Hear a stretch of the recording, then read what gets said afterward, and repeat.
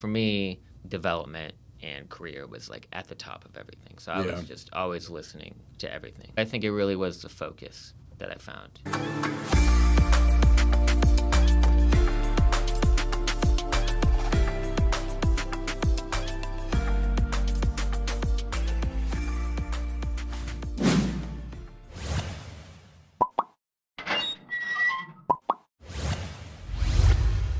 Welcome to Profession Session. I'm your host, Brody Vinson, and in this show I interview all types of professionals, whether they be corporate stars, business owners, or entrepreneurs, and just talk a little bit about what they do in their field and what's made them successful so far. And today I have a very special guest, Jake Pelkey, who is actually my editor behind the scenes for a lot of my videos and has his own thriving career aside from that. So we're going to get into it a little bit. Jake, thank you so much for being here. Hey, thanks for having me, man. It's nice to be on this side. I know, this is long overdue, actually. Yeah. You've been helping me out for a while now, and also you've been just doing awesome stuff in your own career and getting promoted pretty much every time I talk to you. So I figured we would have a lot to talk about. Yeah, sure. I mean, it does move quick in my career, so yeah, we'll talk about whatever. We always seem to have good conversations. So I guess the best place to start would just be like your background a little bit. Let's talk about coming out of college. What were you looking at? What did your job prospects look like, and what did you kind of start doing out of college? Yeah, so out of college, I was one of those fall graduations. So it was 2019 fall. So I was like, oh, awesome. Nothing crazy is going to happen after graduation here. I had already been working part-time at like Universal, doing like a merchandise retail, just like basically glorified retail in the stores there at Marvel. I had gotten a job that like previous summer because my dad was like harassing me about getting a job, and I think I applied for like food and beverage, and I went in, they were like, well, it seems like you would be better in merchandise, and I was like, please. I didn't do food and beverage at all. You were just kind of like, yeah, sounds better to me. Yeah. So I got in there, and it was pretty good. I graduated, and I was like, okay, well, maybe I'm looking at different things. Maybe I can try to go full-time here while I do. And then March of 2020 hit, and everything shut down for like a while. So that was a big reset. I like very, very shortly after you got hired. Very, yeah. It was. What did that feel like? It was crazy. I remember graduating and thinking like, wow, I spent my whole life in school, like, and I don't know what it's like getting out of school. And then they just flipped. They said, well, now you're not going to do anything. Yeah. So, yeah. It was an insane time for everyone, really. Like it shook up everyone's life, career, etc. in a completely different way. Yeah. And it was crazy being there because they like never shut down like for multiple days. Maybe for like a couple days for the hurricane or whatever, but it was just all these mumblings. It was crazy going into work, and they were like, well, okay, they're going to have us come in, but we'll just clean, or no, we're going to stay and they'll pay us at home and all this stuff. So eventually they just sent us home in the middle of the day, and then they were going to pay us for a while, or for 2 weeks, and then 2 weeks turned into a few months, and then they kind of just furloughed us for a while, especially me being part-time at the time. But just a lot of uncertainty. Yeah. At first, you know, I was honestly a little bit like, yeah, I'll take a break. That's cool. Animal Crossing just came out, so I have it was right around that time. I think Animal Crossing was either lucky or very genius with that. I know. Yeah. A little suspicious, but little suspicious. All right, we'll go ahead and throw it out there. Animal Crossing started COVID. Yeah. Everyone was thinking it. Right. But after a while, it was pretty frustrating. I wanted to get moving with my career, and I wanted to get going. Especially college, in the latter part, I felt like, okay, I get it. Everyone's telling me, well, when you get in your career. It's like, well, I want to get into it. I want to apply all this knowledge. And you were ready. Yeah. And it was tough. And then restrictions started lightening up a little bit, but it was still difficult to go out and kind of like find a job. No one really wanted to meet face to face at that time, and like separating yourself online through like a resume was really kind of difficult. A new thing. Yeah. Yeah. And I felt like I found a lot of like weird marketing jobs, like jobs that would describe themselves as. I know exactly what you're talking about. They would reach out and be like, hey, they would like describe themselves as a marketing job. You would get on the phone with them, and they'd be like, hey, we want you to like sell iPhones in the back of a Target. Exactly. Yeah. Yeah. Or like, oh, we're selling windows at some. It's Yeah. just like it was a ton of that, and then it got really weird because then there were like legitimate sales jobs I would get, but it would be hard to differentiate. But I never wanted to get into sales myself. I've never loved selling things like to people that don't want it. Yeah. I've just never really been about that. Yeah. That's why retail I felt somewhat comfortable because you're coming in Yeah. all that stuff, and I felt like it could be kind of honest. But yeah, eventually I kind of found a new career path. Of course, I edit the podcast, so I've always kind of been back and forth between this business and the editing. I got a business degree because I thought it could support my editing and everything. You had a position where you were editing before. Yeah, so that's how I found this one. I was living downtown at the time, and I would just walk around, and then there was this one studio that I would like find. I found like a couple blocks from me, and I was like, I'll just look them up, and there was no like job positions available or anything. But I was just like, whatever. Like, I'm so desperate. Like, I'm just gonna email them and tell them my experience. Interesting. Yeah. So no job postings whatsoever, but you just like saw them, like had an interest, and just emailed them.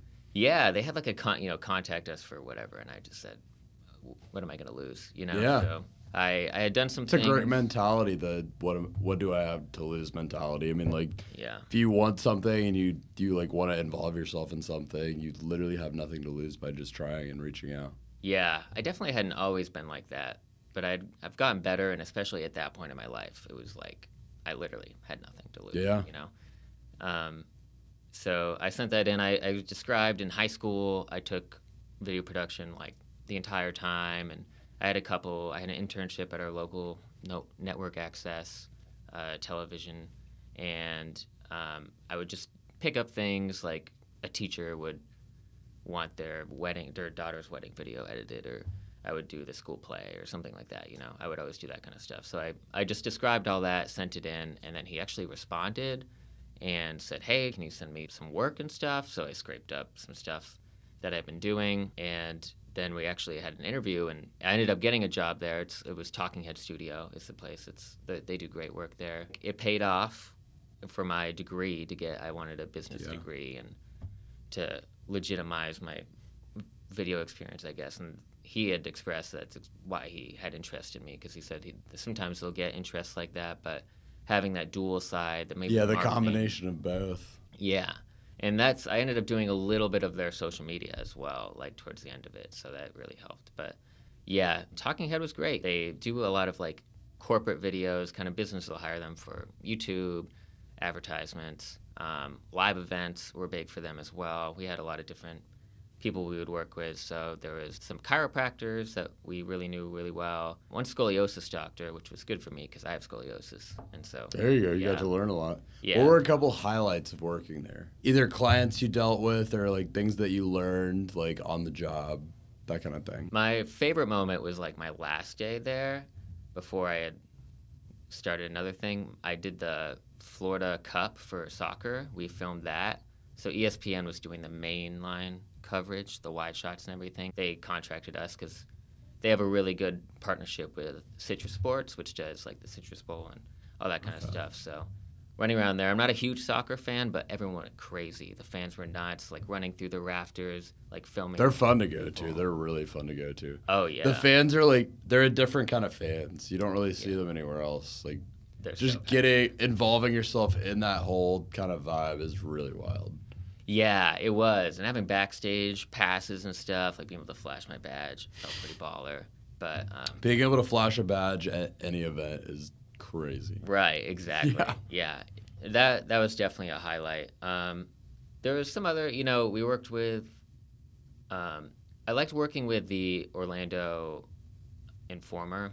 They were really fun. We did a lot of cool, like Orlando's 30 under 30 or 40 under 40. And we got to meet a lot of people, kind of reminiscent of what you do with your podcast, just like a wide variety of professionals that we really got to see and people who are passionate about their work and everything. So I liked that. But every day was different, We got to go down. Sometimes we would go close to Miami, and they would put me in a hotel room, which I was like, nice. Like, it was kind of a check mark of mine to like Nice kind of benefit, yeah. right, yeah, like be able to have But getting to travel for work. Yeah, so that was cool. Yeah, just for a short time, but that was fun.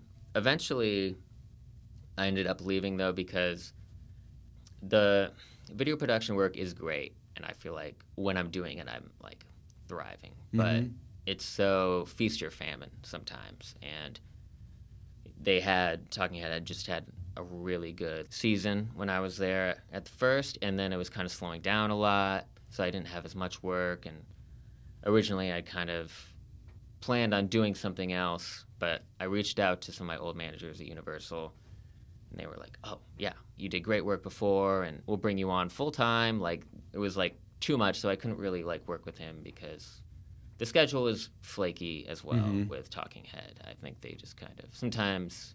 I lived really close, so he would call me, "Hey, like come in 5 minutes." Right. Okay. And that doesn't really like work. Yeah. Like working at No, it's job. something else. So yeah, I went back there, and I wasn't totally thrilled at first, to be honest, just because I was just doing like something I was super passionate about, but like I wanted more work. And Yeah. I went back to that position I had in college at full time, but like I was just an associate and everything. But yeah, I went back, and I kind of came with this mindset, like I kind of knew how everything worked, and I was out of college. I learned how to work really hard because I had just worked for a company where I had to work really hard for something that I love. So I was just like, I just want to work. I brought that passion with me, and I wanted to move up. I knew there were so many opportunities, so I just kind of came in with a refreshed sense of everything, and it was a different mentality. So basically, I worked there for 6 months as an associate, and I was kind of like dying towards the end of it. I was like, Yeah. I'm just standing around, like for what kind of yeah, thing? Yeah. I just felt like I had so much to offer. Not seeing it pay off kind of thing. Yeah, exactly. But it was kind of slowly building. I had an advantage because some people had known me before, and some people were new from like upper management. So some people could vouch for me, and there's kind of like a little wiggle room in like what I knew and what I didn't know. I feel like sometimes silence is your best friend. Yeah. And not totally disclosing everything. Maybe they can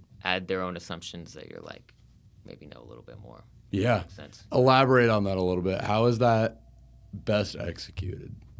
So I think that what I've noticed about people a lot is that they kind of treat you like a paint by numbers kind of thing, and you can populate it yourself when you speak and paint the picture, but if you kind of just say a few things, people automatically fill in stuff from their imagination. If they like really like you, then well, maybe he's really smart, so he probably knows all this, or he's done this one thing, so they fill this in.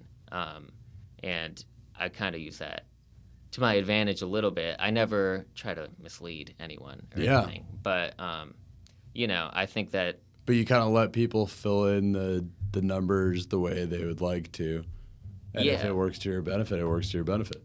Yeah, exactly. I've never heard that analogy before. I like that. Yeah, it kind of reminds me when I was younger, I heard some people say like, "Oh, you don't love her, you love the idea of her." I'm like, what do you mean by that? But like, I understand. It starts to make sense the more you think about it. I think about that concept a lot. That's interesting. Yeah, because sometimes you can like you're like, "Oh, I really like this person," but you're kind of just really infatuated at the moment, and you really don't know that much about them. Yeah. You kind of fill in like your future with them. Hey, been there, brother. Yeah, yeah, I think we all have at some point. That's interesting. I like that paint by numbers analogy a lot. Oh, thanks. Use it if you want. Yeah. Just trademark. Could be a clip. Yeah. Yeah. There's little like TM Jake Pelkey at the bottom. Right. That's all. Yeah. 10%. Any kind of residuals. Yeah. So there were some things like helping out with inventory that I did once because I filled in, and like one of my old managers like, I know you, so you can do it. Like, and then someone else like, oh, so you did inventory, so you've been doing that for a while, and I'm like, yeah, I did the inventory. Like you're like, I know inventory. Yeah. And he's like, paint. Yeah. Exactly. So that kind of helped me a little bit, but I think another thing I carried with me before was that I learned people can't read your mind. A lot of people think that it's very clear what your ambitions are, or that you really like I would think everyone wants to move up, right? Everyone wants to do this or that, and that's not the case, and the managers won't treat you like that if you don't bring it up. So I kind of just made sure every single person that I worked with at a higher level knew my intentions. What are some examples of you approaching managers and bringing that to their knowledge? Because I think this is really valuable. That's a point that's lost pretty often, is that you have to actually make it known that you want to move up. Right. Yeah. I felt the easiest segue for me was to ask them how they got to where they were.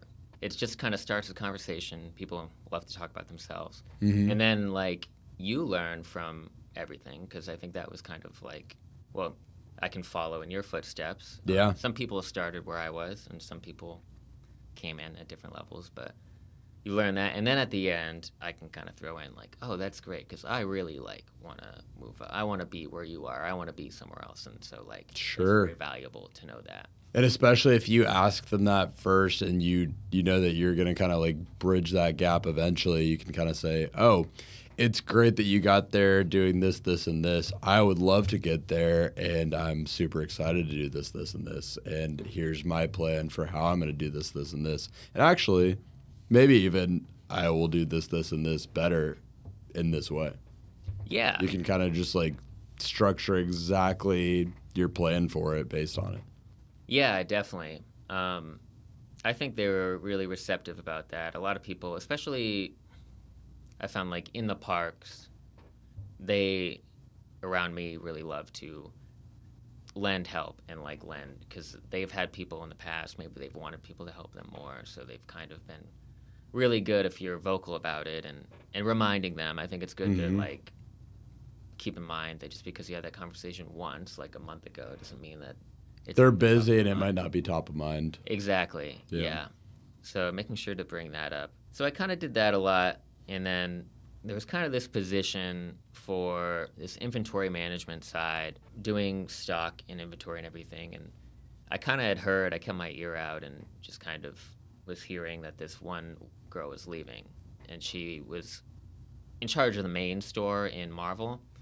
But she didn't really announce, but heard rumors and everything, so I kind of heard that. I was like, oh, okay, so now's my chance to really like capitalize on this, and I know this position's going to be available, so I really want to make sure that I'm at the top of people's minds. Why do you think that you were able to have your ear to that and have that knowledge, even though it wasn't necessarily privy to everyone? Because it's very valuable knowledge, and it kind of led to you like understanding that there might be a position becoming available.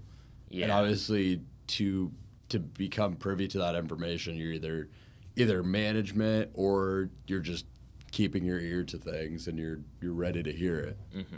Yeah. I think a lot of people I found as associates on that level, they kind of a lot of people treat it like high school a little bit, in the way that when I was in high school, it was so like over school, and I just wanted to be a part of the social aspect. I wanted to, sometimes people would blow stuff off. I never skipped class or anything, but I felt like I didn't take it as seriously as I would. And some people kind of really treat it. They're really focused on their relationships there, which are good. I think it's just people focusing on different things. But for me, development and career was like at the top of everything. So I was just always listening to everything. And it was just always your focus. Yeah. I'm pretty detail oriented as well. So I think I'm always paying attention to details that maybe other people aren't. But I think it really was the focus that I found. Just keeping that focus at all times. You probably heard things that other people didn't hear. Mm-hmm. We're always just on the top of it. I moved on from there, and we kind of had a lot of leadership change at that point too, because the CEO had changed over. The CEO is Karen now, which is kind of, everyone's like, well, but she's actually great. What a tough position to be in this day and age. I know. Having the name Karen. Right. Like, you start to kind of feel bad for any Karens that have good intentions. Yeah, and you probably spent like a good amount of your life like being a normal Karen, and then all of a sudden you get pegged with this label of just being a Karen, and maybe you have great intentions. It's not rough. Like a good nickname for Karen either. You can't really choose. No, there really isn't. Yeah. There really is no way of shortening it. Yeah. It's tough. Typically, they try to change leadership like every 3 years, and I think there were some people that overstayed a little bit in different areas. So it seemed that she kind of just said, everyone She's shuffle. going to clean house. Yeah. Yeah. Yeah. I mean, people kept their jobs, but like they shifted around. Okay. Like so it's good for like any area to get like fresh looks, fresh ideas, and just kind of like that kind of thing. It all happened at once. Usually it's a little gradual, but it was just kind of like every now and then. So our main area manager changed, who I think that was a pretty good opportunity for me too, because I think the last area manager really knew me, and he kind of knew that I probably didn't want to spend my time like forever in the parks, which he liked and he saw potential in me, but he also kind of had this attitude of like, well, why would I promote him to something when he's going to leave? Sure. Just yeah. Understandable, I guess, to an extent. That's a very interesting dance I have noticed with like not only you, but like a lot of our friends that are very ambitious in whatever they're doing, is that like there's this kind of dance between like having great ambition and the kind of subtext that comes along with that, which is that you might not want to do the thing that you're doing forever, and you might want to like move on to bigger and better things, but also like moving up in what you're doing. And I think it really falls on the organization and the management to be able to recognize that and see that you are a great asset to the company and continue to promote you and give you more opportunities and fulfill what it is you're looking for in a career to keep you around, right? Because you can't really keep great talent around if you don't do those things. Yeah, exactly. And they probably wouldn't stay with you anyway. Exactly. It's just underutilization, really. But after that, I had a kind of manager below that kind of talked to me and was like, maybe don't mention all the time that you want to go to different departments or something, like, which I kind of stopped, but I felt like with this new manager, I was very able to become more transparent. I think I got better with that, just kind of like being totally like obvious with my intentions, but delivering it in a soft way, kind of. So I was able to talk to him and kind of, especially when I don't exactly know how the road's going to go, because we really don't, even if we do really think so. So kind of just saying, well, this is what I want, but I don't know, but I could also be interested in this. And yeah, especially earlier in your career, right? You have kind of an idea of the way you would like it to go, but it's very likely it's going to go in a totally different direction, and that is what you kind of wanted but didn't know you wanted. Yeah, that happens to me more than me predicting what I want. But I kind of ended up having this one-on-one with him at a good time, right after I had heard that position was probably going to be open. And, I didn't go in saying, like, I know this is open and I want it, but, like, kind of doing it again, explaining, like, I don't know where I'm going to go. I keep all my options open. But I figure moving up here would only help me in a lot of different areas and anywhere I go. And I've heard that a lot of managers went up in this stock position, this inventory position. And so I saw in his eyes, he's like, oh, in his mind, he's like, oh, this is perfect, because he doesn't know, but I did know. So he kind of like brought up, oh, well, we do have this position available. Would you be interested in it? Kind of breached the topic without breaching the topic. Right, yeah. As I say, I'm being transparent, but also kind of like playing good corporate politics. Yeah, I think there's a good balance of like networking, politicking, but being honest as well. And I think just owning up to the fact that it is a thing, but like doing it in the best way. I ended up taking that position. It kind of wasn't on paper my ideal position, because you had to be there for the shipments before the morning when they came in. So I had to get up at 4:30 every day to be there at 6. And that was tough. I'm a night owl, so like it's a big adjustment. Yeah, I would much more likely be up till 4:30 than like getting up. Exactly. I had a job with a mutual friend of ours in college where we worked at Academy Sports, and we had to be there at 2:30 in the morning to receive the 3 a.m. shipment so that we could like stock the shelves. It took the life out of me. It was insane. It was ridiculous. I mean, I have like flashbacks and nightmares of it. Right. Because then you're like, oh, I have all this day, but then you're like exhausted. You know. It was literally 3 a.m. to 12 p.m. was the Oh, shift. yeah. It was crazy. Yeah. Yeah, it was tough. I think I was attracted to it a little bit because it was consistent, Mm-hmm. which is very, for that associate position, you just don't know if, sometimes you're up until midnight, sometimes you're like doing a morning shift. And It was just more coordinating, consistency than you were used to at the time. Right, yeah. I was able to coordinate with people who had regular jobs because I think I had Wednesday, Thursday off at that time. And I was like, oh, I just want to work my way to a regular weekend. Yeah. Which I have, finally, just barely. There you go.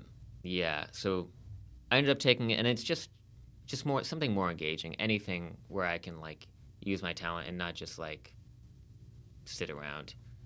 And luckily, this position, although it is like stocking the shelves, really isn't like even my job or like doing any of that because it's really like for the associates. It was really about like display minimums. We didn't have full control over like what product we got in. We could make suggestions, but like it was more like where we place them, what sells best. Being in the merchandising and like in the retail sector of it, what are like your top 3 takeaways of what did and didn't do well as far as actual like retail merchandising? It was a very unique area, especially even in Universal, because first of all, it's a blend of retail and like hospitality. So you're always keeping this in mind while we are focusing on product that's Marvel related.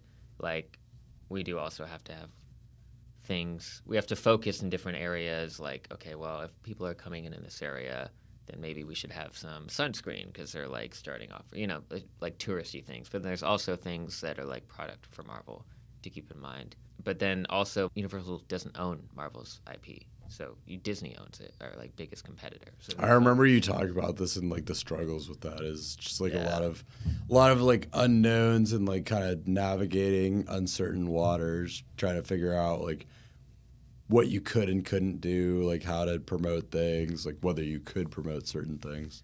Right. Yeah, and so that was kind of a thing. I think timing is huge, especially for Marvel, I think, just to be on top of, they come out with a lot of content, be on top of that, but it makes it difficult because you can't necessarily promote everything. Yeah, I don't have proper confirmation of what Disney's doing, but it did seem very odd that they would get if Thor: Love and Thunder is coming out, they have it 2 weeks before, but then it takes 2 months for us to get it. Like that kind of thing, and we'd have to buy a third party. So it's hard to do that. But I know like when No Way Home came out, that was kind of like a moment. Like that was kind of, I feel like a return to theaters. Kind of everyone went back to see that kind of thing. And while we weren't able to get No Way Home merch at first, we did have a bunch of Spider-Man merch. People are dumped into that store. So we broke records for that store. Gotcha. Okay. For getting that. So I think timing is huge. I think kind of what I was mentioning before, like traffic flow. In my store, there was some character meet and greets. So Spider-Man was kind of in the back. So placing your Spider-Man products in that way, placing your youth products over there because, kids are going to want to go.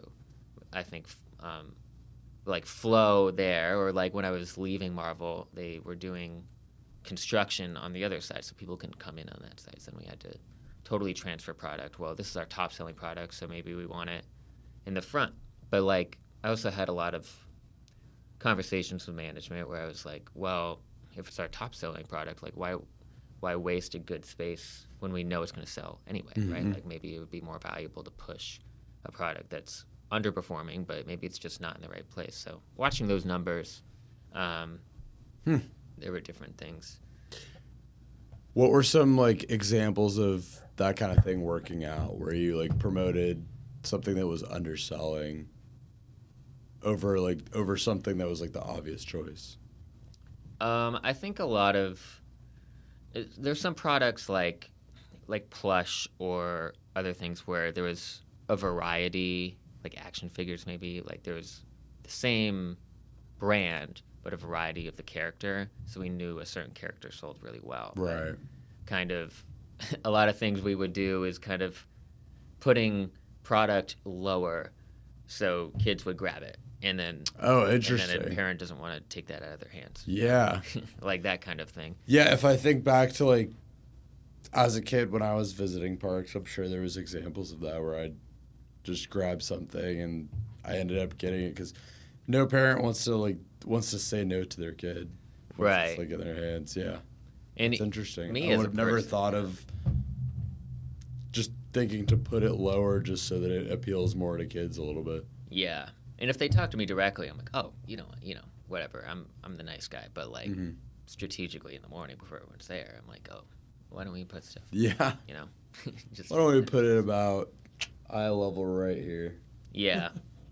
So there was a lot of that, and I even had access to some programs for sales that I wasn't really. Not everyone in my position gets access to, but I talked closely with some managers who I would consider mentors, but I kind of try to use everyone as a mentor because I find that you can find value in anyone. But some people I was more connected than others. So, could you elaborate on that point a little bit more? Because I really like that point. Just being able to find value in anyone. What does that look like to you, like day to day? Well, in my teams back in the parks, I felt that different managers really offered different things. They oversaw different. I had some people under stock. I had some people under cash flows. I had some people under just rotations, and some people had different stores and stuff. So they would assign you a mentor. Like, this is your mentor. Like, you didn't have any choice in that. But I felt some people, I would tell people, like, why even worry about that? Like, everyone can be your mentor. They're a wealth of knowledge. Like, and every person can offer something different. And I think that increases your connection with them as well. And kind of... Yeah, if you're asking them questions about what they do, people like to talk about what they do and like to be... People like to be validated by being asked about what they do because it makes it feel to them like what they do is valuable. Yeah, and I feel like I stood out a lot for asking questions that really weren't relevant to, my day-to-day, I guess. Some people say dress for the job you want, not the job you have. When I was an associate, even like a stalker, I didn't have that option because I had to wear an outfit. But in a professional sense, I felt that I would dress for what I wanted, in the sense that I would ask people questions that didn't have anything to do with me. But I want to know, like when I'm in a position in the future, I want to be able to know that kind of stuff. And sounds like the kind of just general idea here, moral of the story, if you want to call it that, is just be curious and ask questions whenever you can about different departments. Yeah. If you're in a big corporate setting, especially like you were and are, is just be curious about all parts of it and ask about all parts of it, because you never know where there could be an opportunity or you could learn something. Yeah, absolutely. And I hate when someone asks me something and I have to say I don't know. I will. I'll be accountable and say I don't know and not make something up. But I don't want to do it again. Yeah. Like, I want to be able to be that person. And I kind of became that person a lot in my following position. Like, they're just kind of like, well, he can do anything. That's a great point. There's so much value to becoming that person that knows the answer to a lot of things and can cover a lot of areas, because I feel like a manager above you is going to want to promote that person because they're like, oh, this is the guy or girl that people above them just go to, or people that are associates of theirs just go to get stuff answered. They're like the go-to to just get an answer or get a problem solved, etc. Why would we not promote them? Because they clearly have a way of getting stuff figured out or just having the answer. Yeah, exactly. And that really worked out in that way. I think you have to be naturally curious, though. You can't fake it. You can't act like you want to know all these things. I mean, some people just love to learn. Some people are. Yeah, you can't just ask and not actually want to know the answer. Yeah. You're probably not going to retain it that way. Yeah, and I feel like it really came from.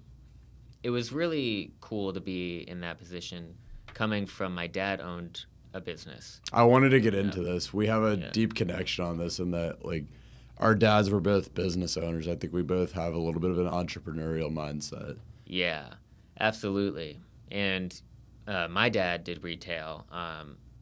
Your dad did too. I guess in a little more serviceable sense. A little bit of sales and a little bit of retail by the end of it. Like they both kind of like combine to form like one cohesive company, but definitely a little bit of both. Yeah. Yeah. So just seeing, my dad ran an archery shop, Pelkey's Archery.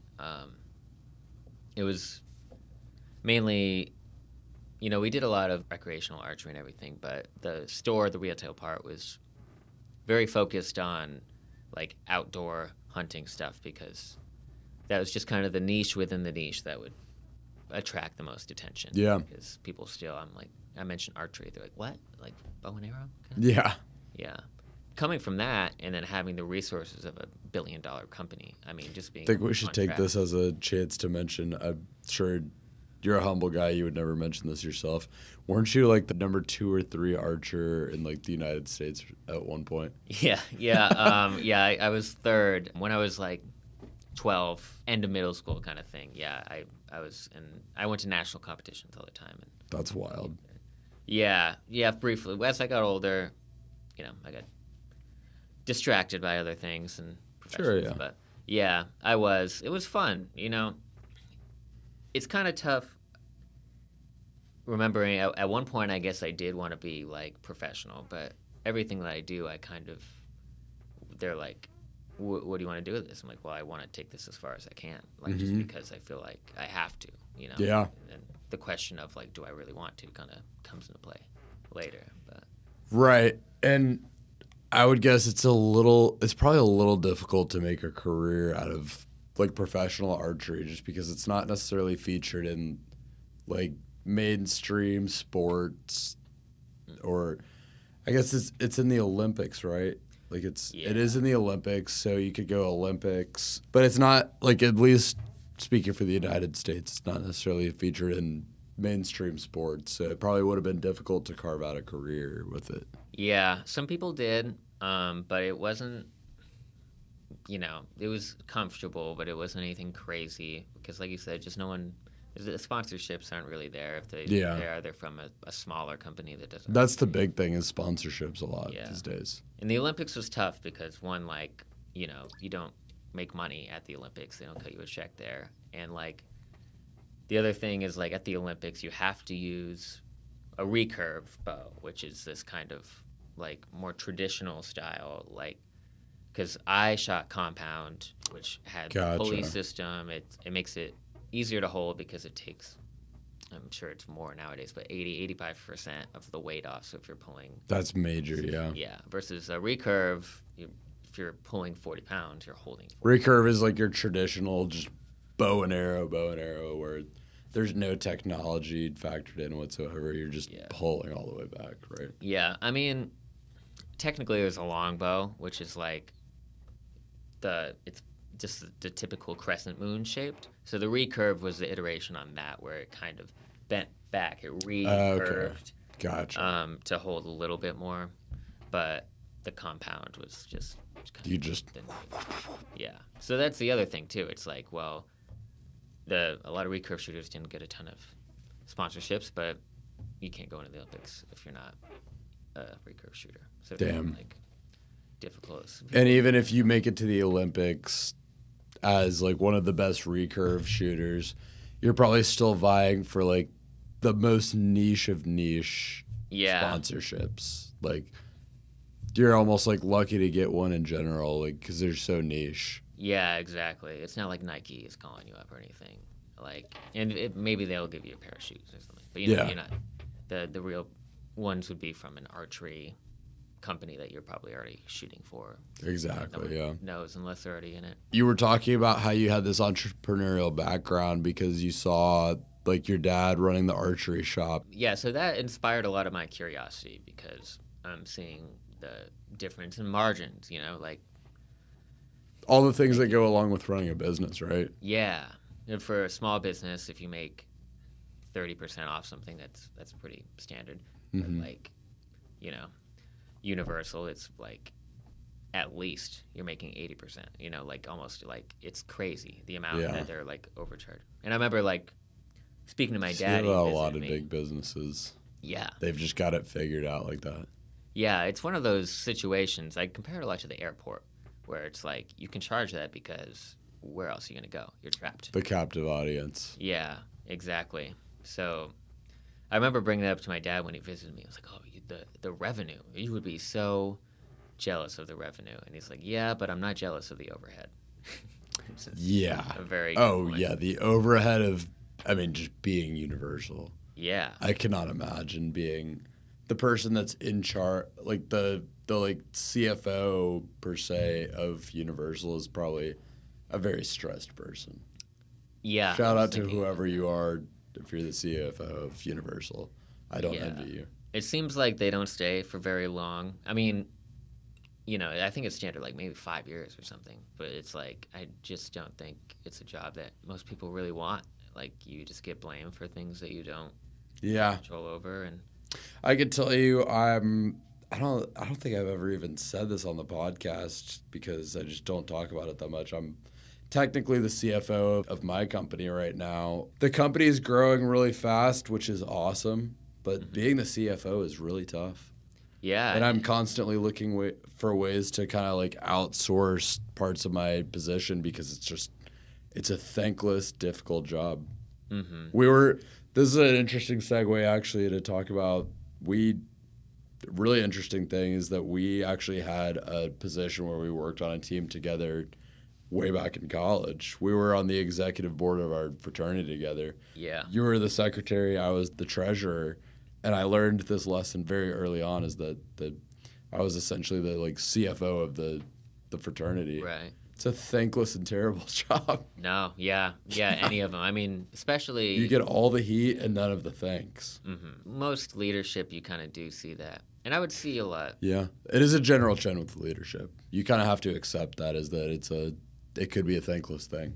Yeah, and I think that kind of experience kind of helped me too, in a sense. I think a lot of people I would see when I had peers as associates blame managers for everything. Oh, they suck for this. But you have way more empathy and insight to that's probably not their fault. Or, well, this is really at a scale, they can't think about Joe Schmo when you're thinking about 10 million Joe Schmoes, Like, you can try to factor it in. But exactly. It's difficult. So being able to, like, process that, I guess, helped a lot. I think in that position I really learned that I was good as, like, a problem solver. That's when I was kind of like, whatever I do, like That does seem like the general theme of what's allowed you to be so successful is just positioning yourself as the kind of go-to guy and problem solver, like in your organization, amongst your peers, amongst your managers. Yeah, I guess when you put it like that, that is definitely like one of the biggest factors that I've had. What are a few of the things that you think have best positioned you to be that problem solver? I think I've just always cared about people. Like, I haven't been able to not. I kind of envy some people that kind of like just tune out. Yeah, exactly. So, like, when someone would ask me, even like a guest, just like rant, like, do you have this? And what, like, I feel so let down. I think about it all day if I can't get that thing or if I help them out or whatever. So it's kind of like more of a necessity for me than the like customer service was in the veins. Yeah, and growing up like in my dad's business, it was huge. Especially, it was just a clientele that I didn't totally agree with. I always wanted to get out of that town. Like, I always like. Well, you come from a pretty small town, right? You're from Vermont. Yep. Like very northern Vermont too, right? Like pretty much like near the border of Canada. Yeah, I was like 15 minutes from Canada. Yeah, and you basically completely flipped script and came to one of the biggest cities in the southeast. Yeah, that was kind of like my whole thing. It was like, what's the opposite of a cold small town? Yeah. And so Orlando is a very warm, very large town that houses one of the biggest universities in the United States. Yeah, I came from my town had Go Knights charge on, right? It was 6,000 people in my town, and that's wild. I know, it's wild to think about now. Because I remember going to UCF and being like, there was 60,000 at the time. There's like way more, I think now, like maybe almost 70. What drew you to UCF in the first place? Florida? Yeah, I would vacation here sometimes if we were lucky enough to come here. My dad brought it up randomly. There was a few. I checked. FSU was big, Mm-hmm. and I was gonna go there.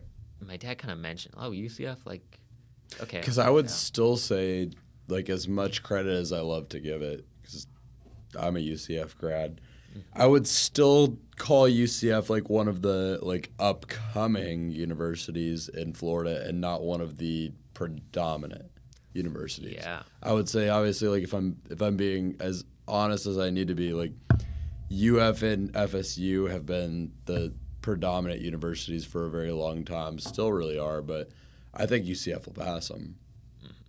Lots of bias considered there, but it is kind of one of the upcoming ones, so it's always very interesting to talk about like someone being out of state and choosing UCF over the other ones. Yeah.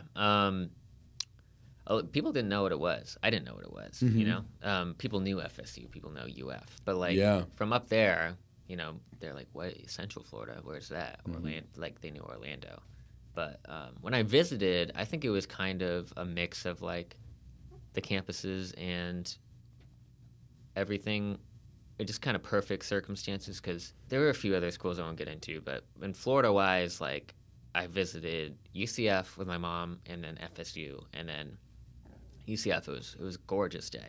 It was awesome. We ended up seeing a basketball game at the end, and it was great. And then FSU was just really cold and rainy, and so I think that kind of had some like subconscious bias with me. Sure. But also, I just felt like when I went to FSU, it was that old classic college, which I kind of was interested in at first. Sure. It was kind of like a lot of people are going in. Like they want going back to what we were talking about before, they want the idea of a great college experience. Right, yeah. And I had kind of, my senior year of high school, I visited my cousin at Virginia Tech. Mm-hmm. And that's reminded me so much of FSU. So I was like, oh, perfect. Like, this is it. Like, that's what I wanted because I wanted a Virginia Tech kind of thing.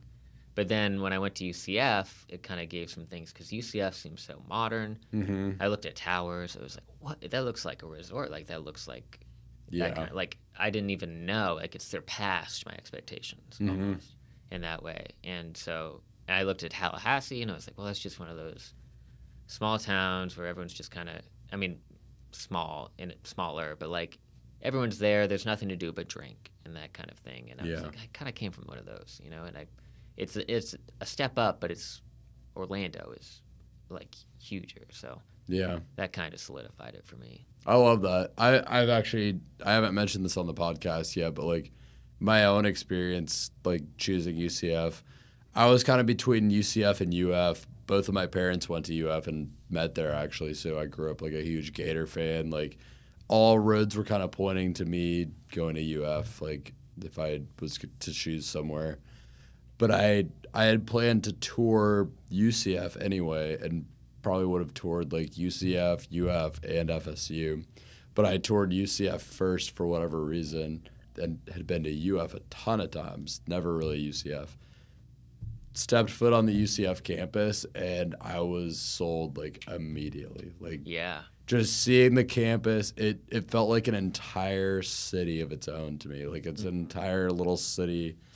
And then just like knowing Orlando from like visiting the parks growing up, like was one thing, but like just being in it and like kind of soaking in the entirety of Orlando as a city, I was just like, damn, this is where I want to be. Yeah. And I actually didn't even tour UF after that. I didn't apply or anything. I didn't apply anywhere else besides, I was from Jacksonville, so I applied to UNF as well, just as like a fallback. But I only applied to UNF and UCF because I had toured there, and I was like, this is where I want to go. I'm putting all my eggs in this basket. This is where I want to do it because it's just such a cool city. Yeah, like you said, it was. I think my aunt went there once. It's literally like a city. Some of the people I grew up with, they don't love that. They love their small town and like familiarity. Sure, it's not for everyone. Yeah, I love change. I kind of need change. Almost, like and that kind of thing. I remember looking like, oh my god, like I can meet a new person every day. Yeah, it was new for me. Like that was not possible. Now I'm like, yeah, you came from a a town of 6,000 people. Yeah, it's the complete opposite for you. Yeah, so that was great. I remember like driving. I think we stopped at the Panera on University before we got there, and it was crazy. It was bustling. Everyone's there. My mom's like, "Who would want to go here?" And I was just like wide-eyed. Like I was like, Yeah, I would want to go there. "Yeah." I want to wait for 15 minutes for my soup. Yeah, just think about all the possibilities of like all these people, and I don't know. It was cool. No, it's just a very exciting vibe for those who like that kind of vibe. I relate to that a lot. Like I just like to be in the heat of a lot of people everywhere, a lot of buzz, a lot of stuff going on. Yeah. And for anyone who's into that UCF is the place to be. Oh yeah, I would like recommend UCF all the time. 7,000 going on probably 70, maybe above 70,000 students now. Like we're going crazy. Yeah, and like you were mentioning, people know now when I go back, like they know UCF. Yeah. For our football run, undoubtedly, that's what put us national champions. Right. Yeah. Peach Bowl. Yeah, that was a crazy game. Yeah, that's one of those. We went to that together. Yeah. Mm-hmm. Yeah, that was an insane time. And then we came back, and I remember we went to at least one of the parades together. I think both. Mm-hmm. We went to we came back and like UCF we just declared ourselves national champions, and we had a parade downtown and one through Disney. It was insane. Yeah. No, it was the best. Yeah. We had talked about kind of growing up, just being exposed to like business ownership and the types of things that had taught you. What are the biggest things that enticed you about seeing business ownership that stuck with you kind of over the years after having grown up seeing it? Yeah. This is interesting because I think it might be a little different from yours because the way that I've seen you talking about it, you were very inspired. You like knew like when you watched your dad do it, you were just like, yep, that's me for sure. I kind of had a little more reservations almost. I felt my grandpa started the business and my dad kind of took it over. He kind of at first wanted to do something else and then fell into it, and I never felt like he always super wanted to do it.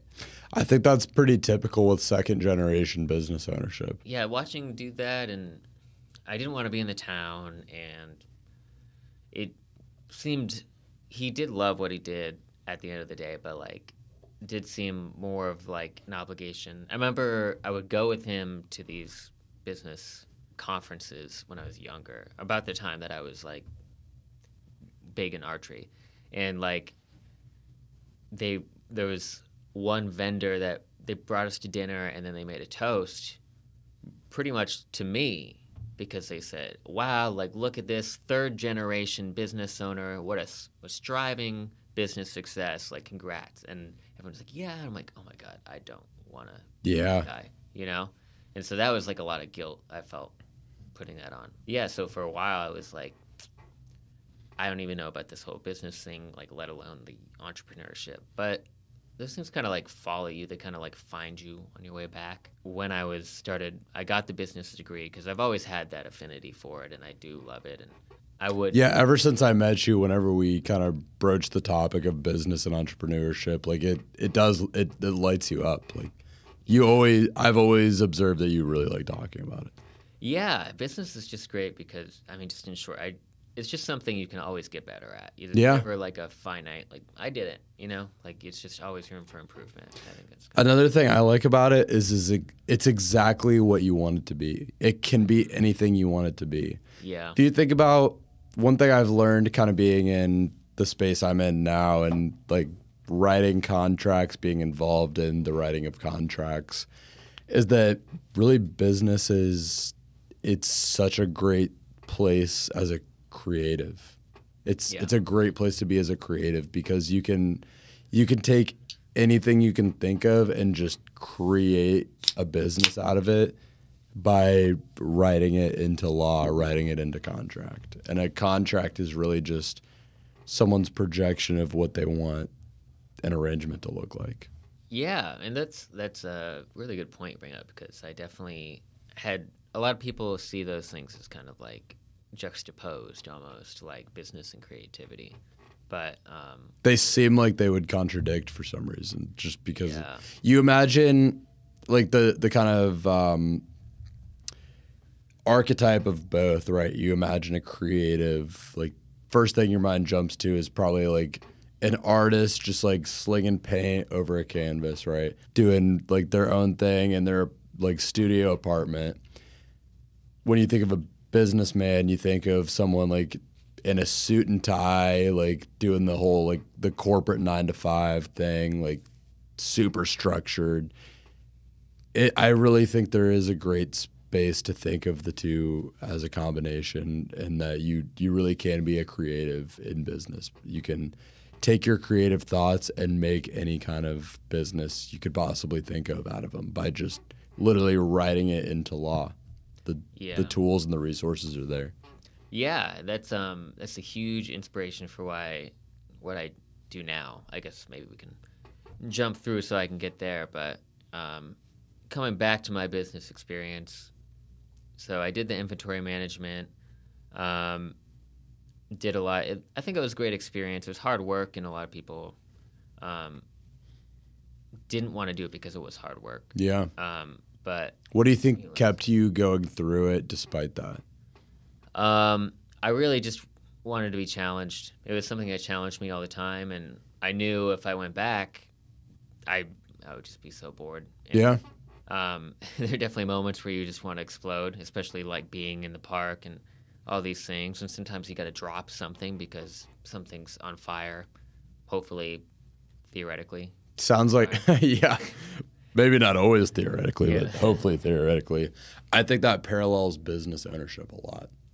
That's what you see as a business owner is there's probably always something on fire, and it's actually kind of your job to just run around putting out the fires. Yeah. Especially if you're the owner over like a few other people that are kind of handling the operations. It's really just your job to always be putting out the fires. So I think you're getting a really good kind of base of training for that if that's what you want one day. Yeah, absolutely. And that path that I was going on was definitely, while you were a part of a huge company, you were essentially your own business owner of this area. Yeah. You got to make a lot of decisions, a lot of things set in stone in corporate. But like, I like that you thought of it that way. I don't think most people would think of it that way, as being like the business owner of that area. Yeah, some people don't, and maybe I have to fool myself into thinking that, but I do think that they really give you that freedom, especially if you prove that you can have that. So I was continuing with this. I always keep an eye out for like other things, but I guess this is maybe my like safety school kind of thing. So it's like at least I can succeed in this, and it will give me like just so much experience here. I had some checkups. I would always check up with my main manager. Just 3 months in, I think I went, hey, like, I think there were people in other areas that wanted me to move over in my position, and I kind of brought it up with him, right? Because I was just genuinely like, what do you think? Like, he's been there for like 12 years or something, so I was like, what do you think about going here, going there? They want me to go there laterally, and he was just kind of like, well, for whatever reason, I don't think that would be great. I don't think it would be better.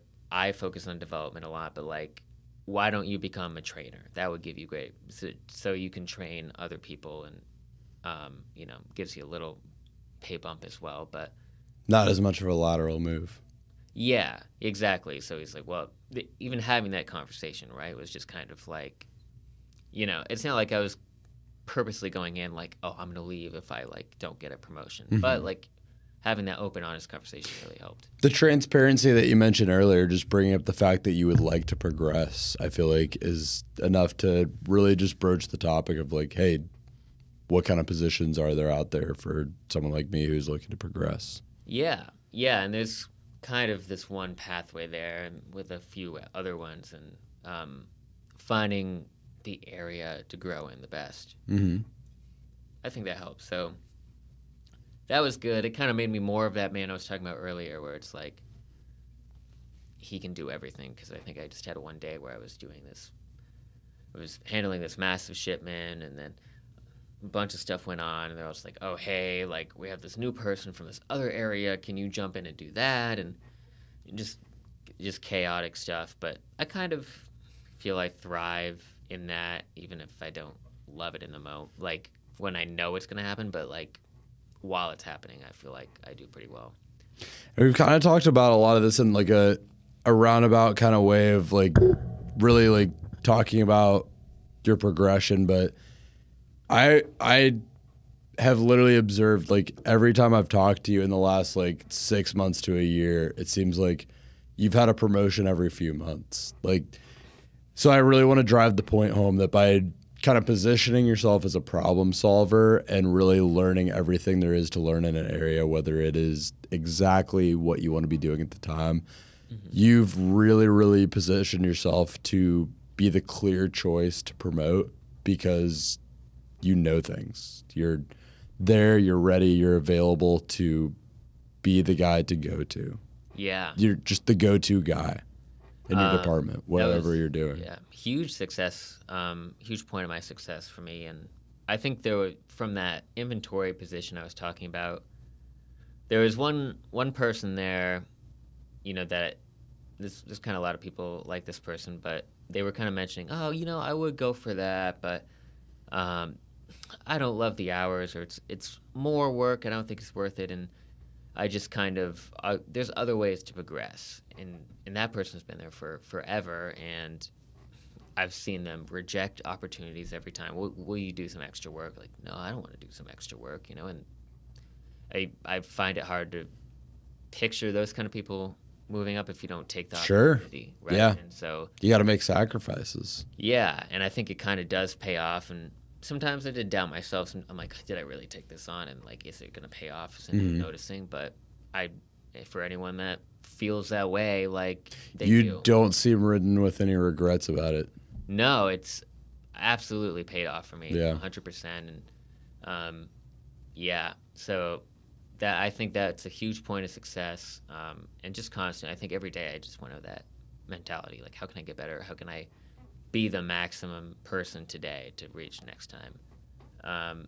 Eventually, so it ended up being 3 months after the trainer thing, but 6 months from the inventory thing. I kind of got this position. There were whispers. My manager was like, hey, like, there's a cash coordinator position in this other area. And, like, I know him. Other people have recommended you for it already. And so, like, I think what did that feel like to hear? That other people had recommended you for it?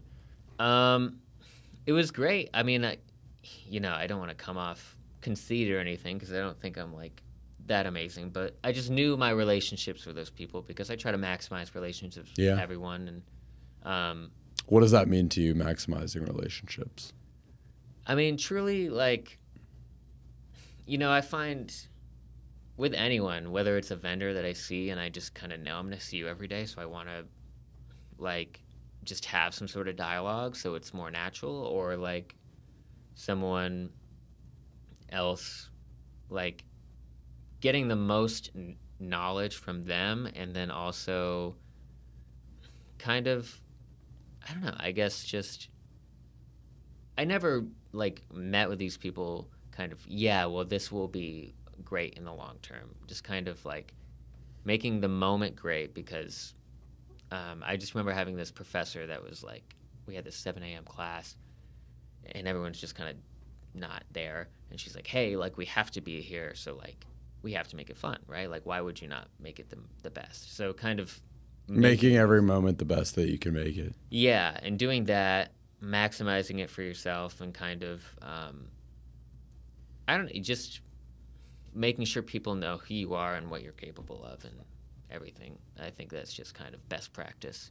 Yeah. In a sense. And it definitely paid off. I think it tallied up. There were 4 people that, like, recommended me from other managers. That's pretty major. That's pretty telling, yeah. Yeah, so that was helpful. I mean, it does feel good.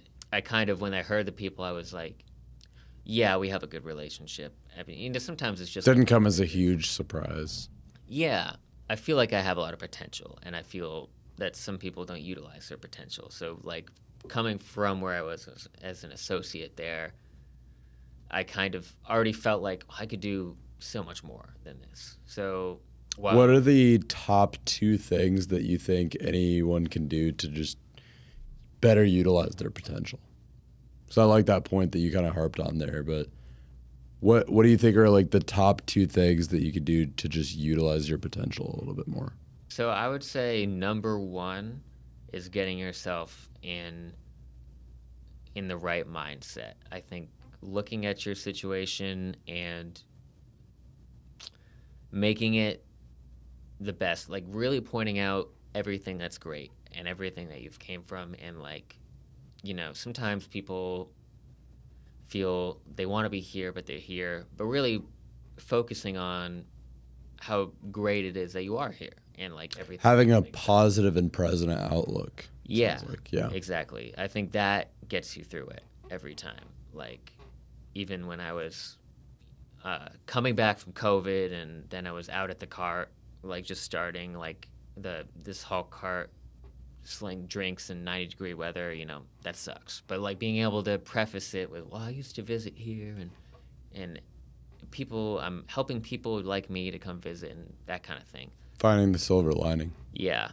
I think that's number one. And then I think 2 would be to let everyone else know how your intentions and what you can do, and constantly proving. If you're not proving what you can do, or like, I think you're kind of wasting your time a little bit. At least going and saying, what's the best I can do today? What can I do to make myself better than I was yesterday? Yeah. I think that was kind of my thing going in every day. That's awesome. I really like that. Yeah. Prove your potential. Yeah. If you feel like you have potential, live it out and show it. Yeah, exactly. It's not an easy thing it's easier said than done, because a lot of people, myself included, I'm sure yourself included at times, deal with imposter syndrome. Mm-hmm. But you got to just kind of like envision what you want for yourself and try to live it out and make it known. Yeah, and definitely, I think sometimes people listen to these like Gary V's and whatever, and they think like, if I'm not constantly maximizing every day, like every day you got to be perfect. Like, sometimes you just have terrible days, and that's Sure. okay. Like whatever, but like, and not everyone's gonna be Gary V. Gary V is a one of a kind. I mean, ultimately, you're gonna be what you want to be out of yourself. Right? Yeah. It's probably not going to look like going to garage sales every Saturday like Gary Vee says you should be. But you're going to – it's important to just focus on moving towards the best version of what you want to be for yourself. Yeah. Yeah, and some people don't. I was talking to someone recently, and they were just like, yeah, career hasn't meant success for me. And I was like, yeah. I was like, well, yeah? I don't know. Like, because, like, for me, success is like a pie of slices, balanced slices, but career has been huge for me, for just doing something you're passionate about. Like I said, watching my father grow up, and kind of the biggest slice of the pie for you. Right. Yeah. It's something you spend a large portion of your life doing. Yeah. And, like, to be proud of it, be excited to wake up and do it, mm-hmm. and like go home to whatever. But some people really, it's just kind of clock in, clock out, and other things make them happy, and that's okay. You know, and sometimes in my position, especially the one that I ended up getting in that other area, it was a lot more support, a lot more like I found myself mentoring a lot more people, and so sometimes I get frustrated with like just people who wouldn't maximize their potential, or people who kind of felt a little more comfortable. But like I kind of found myself, like if they're comfortable and they're happy and it's not what they want to be like the best, even if I do see that they could be, it's just up to the individual person to really like realize that. You kind of answered the question I was going to ask anyway, but I'll ask it anyway just in case you have like any other thoughts on it. What are some ways you overcome that as a manager? The lack of filling in your kind of hopeful expectation of people. Overcoming it, it's really making every person the best version of them, and not of you or not of you or your expectations. Yeah, and I've kind of gone away from this I see myself in you kind of thing, because it is a lot of projecting, and everyone is so individual and different, and just helping. I think everyone really, when they're starting, should just listen. Do a lot of listening, and like really focus on that, let people talk, and then you can really find what they want and push them where they want to go, but don't totally turn them around. Yeah, don't try to push them in your own direction. Figure out the direction they want to go and push them in the best version of that. I just doing something like kind of what I was talking about before. This person who's, well, I'll wait for this other opportunity, this other thing. But I just tell people, especially in my experience, I've had more jobs that we haven't even mentioned that have given me experience that have helped me. I think doing something in another field can really help you be successful in ways you just can't even imagine. I love that point. A quick anecdote on that subject that you mentioned there, like the transfer of skills from one thing to another. There's so many things that I think kind of led me into this, but one of them is just being a personal trainer in the past, having like one-on-one experience, just dealing with people, talking to people, kind of like leading a conversation, I think is probably the biggest one. I cannot emphasize that point enough of like understanding the experience that you had in a given field and not seeing it as black and white as like what goes on your resume. Does that prove the exact point of what you're trying to do in the next thing? But really thinking deeply about what kind of skills did I gain in this position? What kind of experience did I have? And how can that transfer into the next thing? And I think it's important to give yourself more credit than you naturally would in that, because you can dig deep and find things that you wouldn't otherwise, that would come up naturally, but you wouldn't necessarily think to give yourself credit for. So about the position you have now, what is the position that you're in now? And I know there's certain aspects of it that get into like territory that you can't necessarily divulge too much because it's competitive with other industries and so forth. But what is the position that you're in now? Yeah, so we touched on how I became that cash coordinator in that other area. I was there for 3 days, and then I went on vacation, and then I came back. And I got a call from this position I had applied for a few months ago.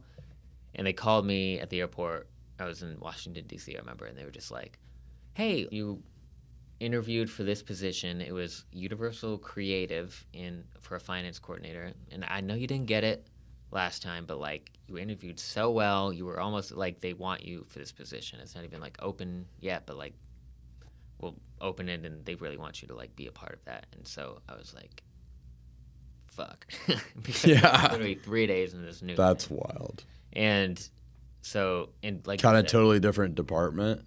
Totally different because I was so focused in this, especially at that time. I kind of talked about this job being my safety school kind of thing, but I just got in this new position. I was kind of really focused on maximizing myself in that, and then maybe even the next step was really kind of being that manager of the owner of that certain area. You know what I'm talking about? So like, I was kind of in a different headspace, but it's totally different. Universal Creative really focuses on any new upcoming projects, really this blend of, like you were saying, this business and this like technology, creative side coming together, anything that needs to be built that people are really excited about, rides, parks, whatever.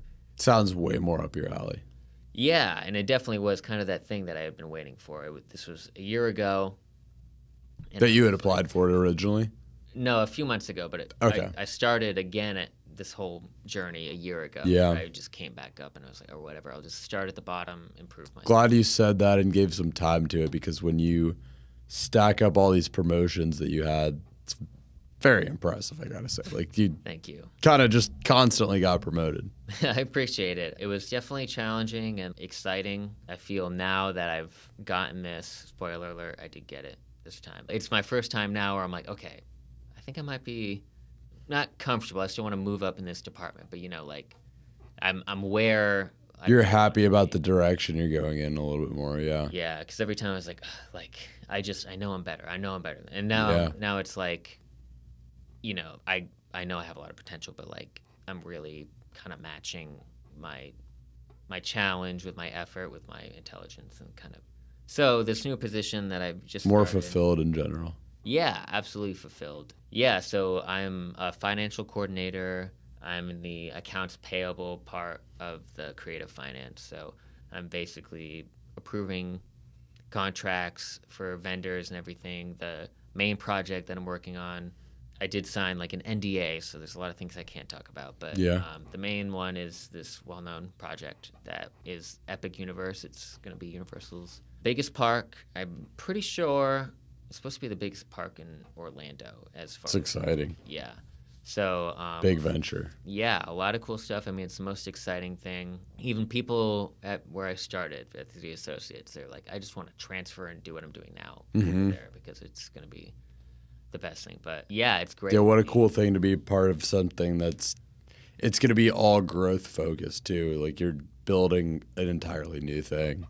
Yeah, totally. And innovating off of things and that we've done before, but like kind of taking our formula. It's pretty great. Coming from where I came from, I've always liked Universal a little better than Disney. Me too, actually. I don't know what that is exactly. I always attributed it to just more roller coasters, a little bit more focus on that. Yeah, it but is. Yeah. I don't know if that's the only thing. What have been some of the observations that you've had working there that you think like solidify that? You know, I think the biggest tagline is really like ride the movies, and Disney adults are sweating right now. Yeah, right. Yeah, yeah. Disney has their own ecosystem, and you know they've bought in so much now. They're just this huge ecosystem, but there's so many different IPs, and they're really not in the same universe or anything. Like you said, the rides are more intense. It's rides where I think we have a mutual friend, Jonathan, who mentioned me once. He's just like, he likes Universal because he's like, I went to Disney with my little nephew, and he rode every single ride that I rode. Like that, that's not intense enough. Like I gotta be able to ride this, but I gotta be able to ride stuff that the kids are scared of. That They gotta build up to. Yeah, and there's things like the Velocicoaster. If you've ridden that, it's. I haven't yet, actually. Is that a newer one? Yeah, it's within maybe a year and a half. I've got tickets. I can send you. Oh, but all right. Subtle flex. But Oh yeah. I think it's just the peak of everything. Kind of like.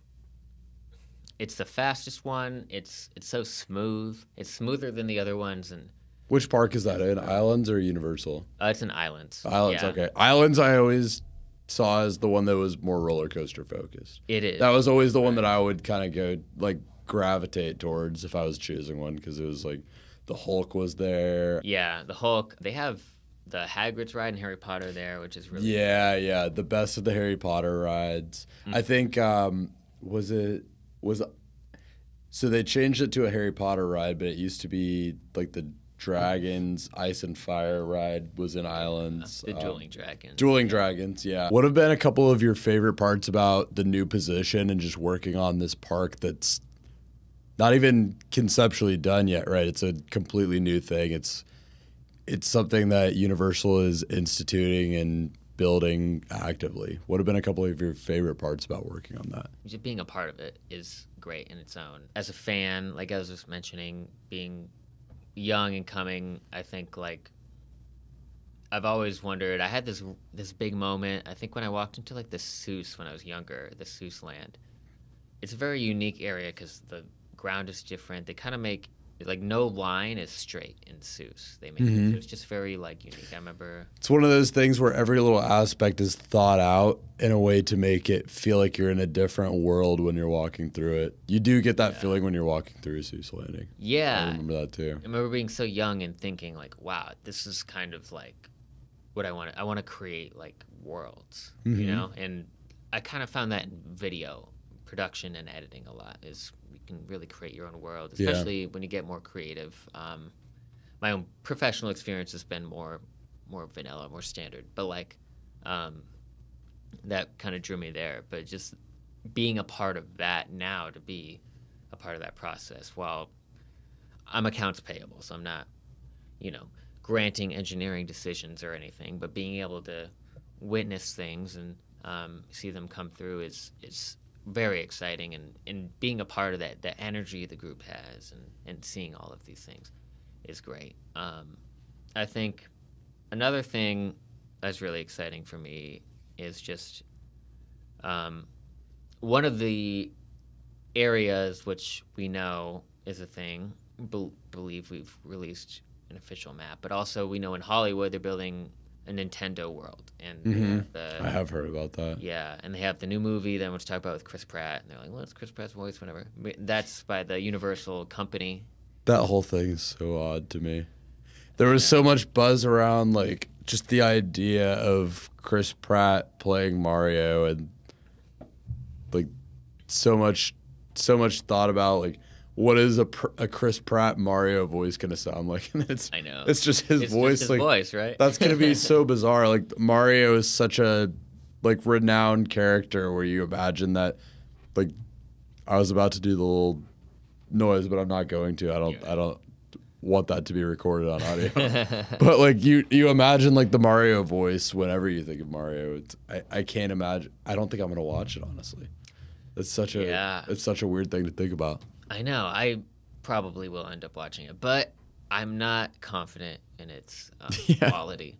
But yeah, like when I heard he just has such a unique voice, it's just weird. I thought he would do something, and I was on board. I was like, Chris, whatever, he'll do something. Yeah, but like, exactly. I don't know, whatever. We'll see what happens. Maybe I will watch it. So we have a big partnership with them now, because Illumination is doing that, which Illumination did Minions, and Minions is now like the Mickey Mouse of Universal. Yeah. Basically, they're pushing that. To be a part of that group, that I grew up with that. I had the Game Boy, I had all the way through. I have the Switch now, and the GameCube I had. You played Nintendogs? Nintendogs, oh, yeah, the DS, for sure. I had the special edition teal Nintendo DS that came with Nintendogs. Oh my God, wow. Okay, yeah. Bougie over here. I got lucky and just like, I think I happened to get it at the right time, but yeah.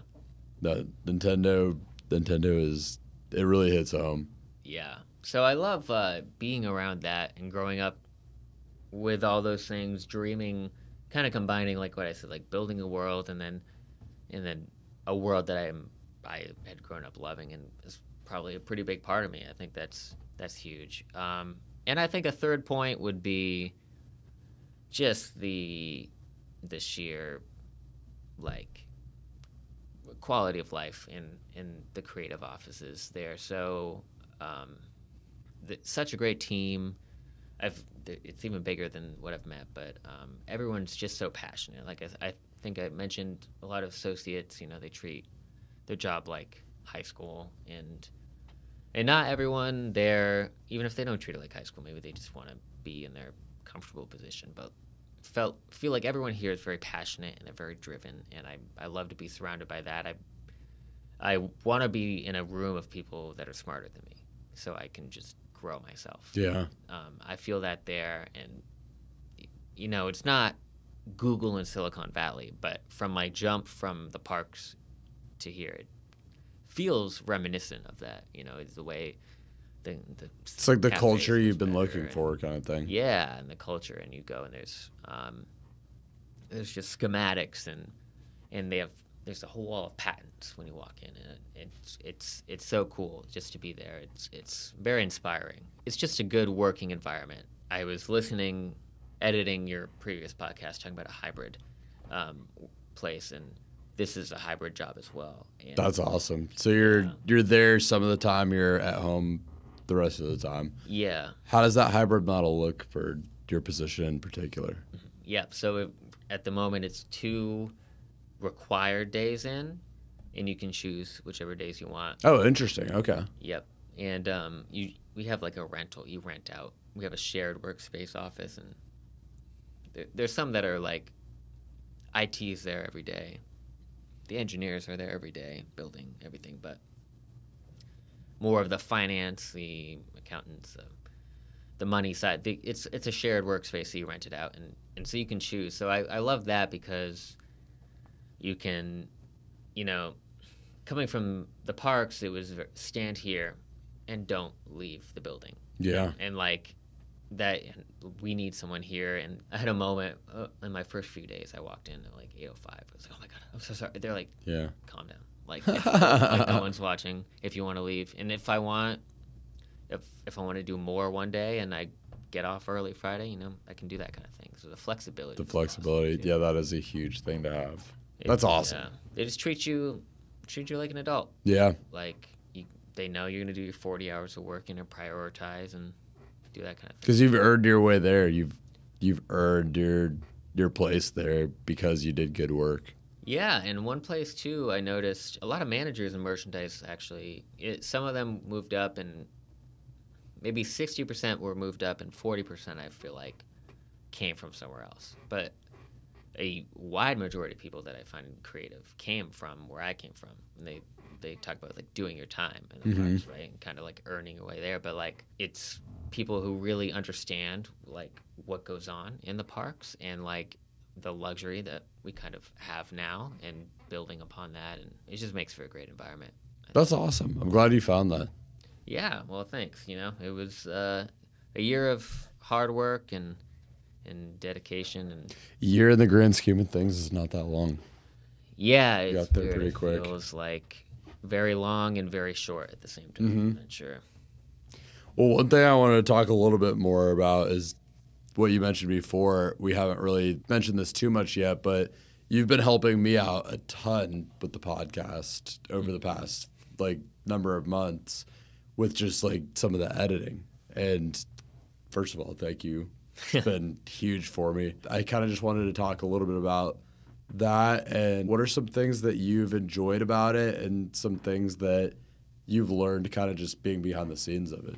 Yeah, well, you know, thank you for you're a great partner, and just thank you for being there and doing it. It's been a huge help, more than you realize. Yeah, I love that it seems to strike a really big balance where I'm from, where I'm working at this kind of job that I maybe didn't think I would enjoy as much when I'm younger, but now I know that I do. It does include a lot. My finance coordinator job, this job with you, the editing provides a good balance of the creativity. I think that hones my skills, but it's also just kind of, like I said, I'm that night owl, right? So when I'm in there at like 1 a.m. with my lights on in my office, like working, you know, I kind of just hitting that stride. Yeah. It's that good balance, and I can kind of like hit that. And you're really good about flexible deadlines or working with me, and I think we've struck a good balance there. And I love editing it. Honestly, it's just you have such a great podcast where you. Oh, thank you. Yeah, I mean, you know, I'm not trying to just gas you up all the time, but like, it's so interesting. Just everyone's so different, and it has this string of like a common theme with everyone being very professional and very ambitious and doing great things. But it's also so different, like every time. In the choosing my guests, I like to try to make ambition the common denominator, like just people that are ambitious about whatever they're doing. Yeah, the people I'm looking to talk to. Yeah, they have a lot to say, definitely. So that's really great. And there's just things that I've kind of like really gotten really great at with editing.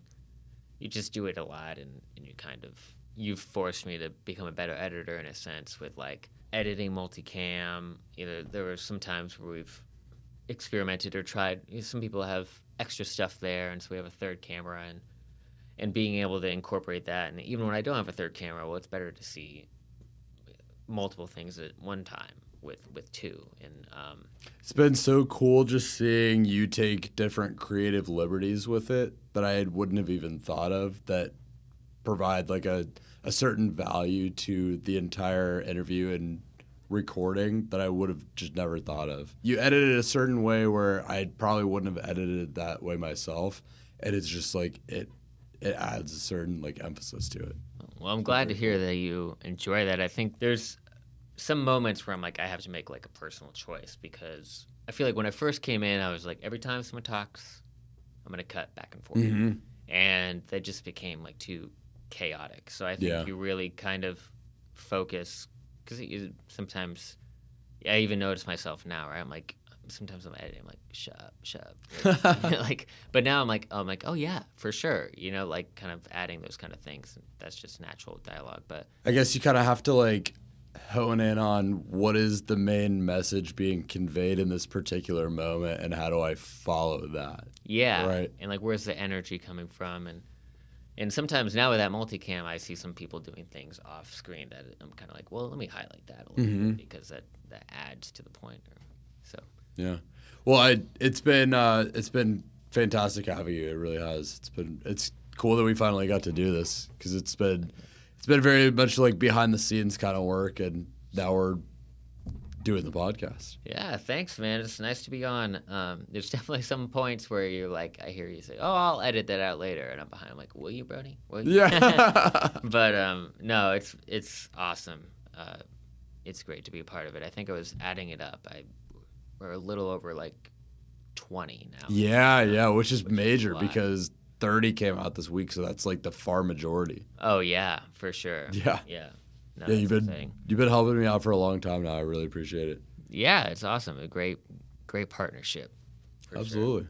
Sure. Well, kind of getting into the questions that I ask on every podcast that you, as my kind of behind the scenes guy, have become all too aware of a couple questions that I ask in every interview.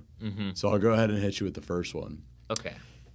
I'm going to kind of hone in on you starting about a year ago with Universal as like the anchor point for this, because I feel like a lot of our conversation is centered around that and like the kind of journey that kicked off. If you could take the experience and wisdom that you've learned over that period of time and go back in time and talk to a younger Jake as he was first kind of getting into that first associate position, what are a few things that you would tell him to do differently getting into that? So I am familiar with this question, and I always have trouble answering it in my head because I think the butterfly effect is so tough to deal with because, yeah, I would go back and say this and that. Maybe this specific thing was really embarrassing or this thing I shouldn't have done. But there's a lot of decisions that I made that maybe weren't the best, but it led me to where I am now. Yeah.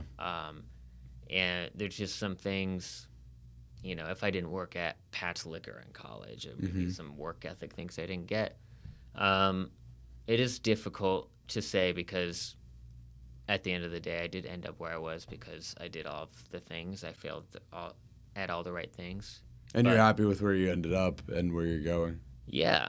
But I would say if there's anything throughout the entire theme of my life, I think I was so afraid of failure. I didn't want to be looked at as like, oh, he failed at that. He's not good enough at that. But I think what I've really learned growing up is failure is really a good thing. Like, you can't fail. You can't do anything right if you haven't failed and learned the best way to do it. You're really going out there, like, pioneering and, like, trying something out. And if I fail, sometimes I get a little bit excited because I'm like, I know the answer now. Yeah. I know a better way to do it. Clears something up. So, yeah, just a readiness to fail. I like that. That's awesome. And, of course, you know the other question already, but the show is called Profession Session. So my thesis with the show is that many, many different things can be a profession, right? A profession can look a lot of different ways and does look different to everyone. So my question is, what does it mean to you personally to be a professional? Being professional is definitely carrying yourself in a way that you can interact with a lot of people. You can kind of put aside all your everything else and kind of work on this goal, I feel, is being professional. But being a professional, I feel, growing up, I remember when I was really little, someone told me, like, well, if you're a professional at something, that means you get paid for doing it. So I think the same day I heard that, I was doing archery and I made someone a bet, and I was like, I bet you $5 I hit the bullseye. And they're like, okay. And then I made money. I was like, I'm a professional archer. I did it. And my dad was just really encouraging. He's like, okay, you are a professional. And I think for me, that stands out as breaking down barriers, breaking down that kind of like imposter syndrome that you're thinking, like, does this really make me this? Is this gatekeeping this? I think that being a professional can really be, if I break it down to just making the money at something, I wouldn't want to let this professionalism define me as anything else. Like, I can do anything and I can be a professional at anything if I really put the work into it. I feel like that's what it really means to me in a sense. Does that make sense? Putting the work into something is the being professional to you. Yeah. Like putting the work in and just really making it happen. Yeah, I see a lot of people who think, well, I can't do this because they were just born to do this, or they just kind of were structured to do this kind of thing. But it's like, no, you can't. Like, if you really do try and you put in the effort, you can be a professional at that. It really is just kind of getting there, putting in the steps. There's an equation to it. It's putting in the work plus time. Yeah. Yeah. I like that. Well, Jake, anything else you would want to kind of talk about, provide to the audience? Any parting thoughts that you have? Not really. I don't have anything to plug. Just a guy here, but just do what makes you happy. Put all the effort into that and live your best life, I guess. Love it. Parting thought I would have is I'm excited for the Pusha T and IDK concert we're about to go to. Yes. Yeah. Very excited. It's going to be a blast. Well, thank you so much for being on. This has been awesome. It's been cool to finally do this because we talk about the podcast so much. Obviously, it's cool to have you on and actually get to go through the process with you and go through so many of your insane accomplishments that you've had over the past year. I mean, literally, I said it before, but every time I talk to you, you're like getting promoted in one way or another with your position that you're in. Well, thanks for having me, man. I think I'll be a little bit more next time. I'll probably be in the same position, but who knows? You know, Could be. It sounds like you found the position you were looking for. Yeah, I'm very excited about it. So awesome. Well, thank you. Yeah, thank you, sir. This has been Profession Session. I've been your host, Brody Vinson. My guest has been Jake Pelkey of Universal, now in a very new and creative position where he's getting to be a big part of the new park that's being built, and also the editor behind the scenes of Profession Session. We got to talk a little bit about that. Thank you so much for tuning in, and until next time, this has been Profession Session. Thanks so much for tuning into Profession Session. I'm your host, Brody Vinson. Stay tuned for new episodes every week and short clips of deep dives into specific topics that I put out on different social media channels. We could be found on YouTube, Instagram, LinkedIn, Facebook, TikTok, all major podcast platforms. You can find my guest in the details of this video or podcast. And if you happen to know a young standout business owner, professional, or entrepreneur that you would think would be a good fit for Profession Session, DM me or get in contact with me anywhere and just let me know, and they could be the next to tell their story here. Until next time, again, this has been Profession Session. Stay focused, stay hustling, and stay networking.